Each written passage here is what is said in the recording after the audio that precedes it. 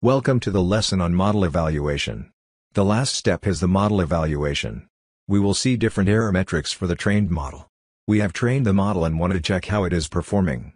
We want to evaluate whether it is predicting accurately or not.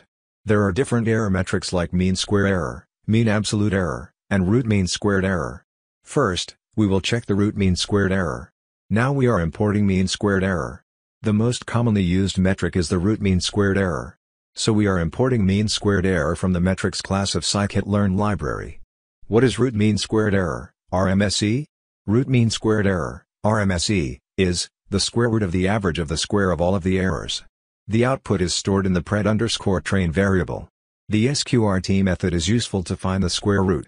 The sqrt method is available in the NumPy library. We find the square root of the average of the square of all of the errors. Train_y is the actual values of the output for the input. Pred_train is the predicted value from the model. That means the difference between predicted and actual value will be squared and summed together and take the square root. We are getting an error of 0.056 error for training and validation. For the testing data, we are getting an error of 0.062. For the training and testing data, we are getting enough scores. So our model is performing well. There is another measure which we can use for checking performance. It is R2 score. R2 score or R² values range from 0 to 1, and are commonly stated as percentages from 0% to 100%.